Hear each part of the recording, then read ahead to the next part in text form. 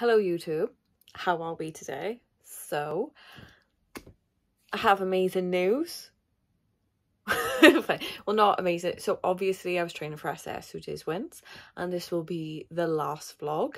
I didn't get on the show, but I took my training all the way to the end of August, September, just in case.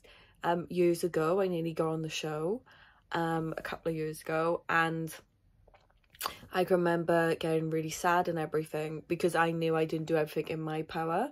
And, you know, where this time I can leave with such a peace that I know that I've done everything in my power.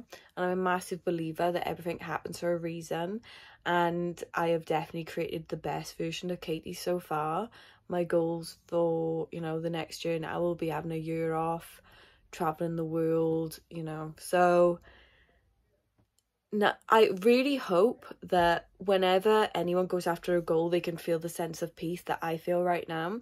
Because it's so easy to let the fear of failure stop you from even starting. But I never allowed that, even when, you know, I had a lot of stomach problems this year. I couldn't breathe from my nose and everything. I still showed up to every single training session. And if I was on my deathbed tomorrow, honestly, I'd be so fucking proud of myself. And that's what life is about. It's about living with no regrets. I know I could go into the military if I wanted to because I can meet the fitness requirements. I know I've been up the mountains and I've done everything like that. So yeah, it's really incredible. And I just want to say thank you so much for following my journey. This will be the last vlog that I do.